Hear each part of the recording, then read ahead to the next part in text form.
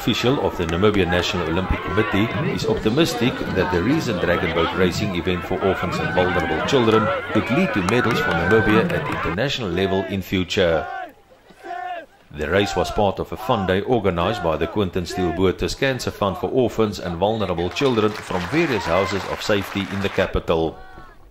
Secretary General Joan Smith, who was the guest of honor at the event, which took place on the dam at the Lodge east of WINDHOEK, told NAMPA on the sidelines of the race that the event was long overdue because most, if not all, of the children who participated that day never had the opportunity to row a boat at all before.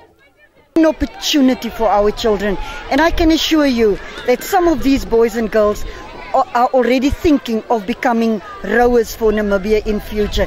These are the events where we do talent identification.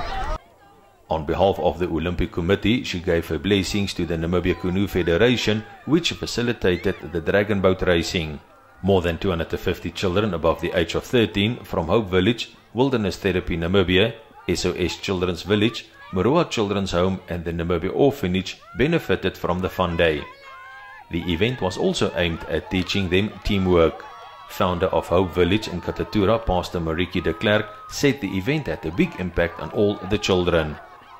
We really need people to get involved with our children, not just women but men, because they need role models, and it doesn't need to be something big. It can be an hour once a month, once every 2 months.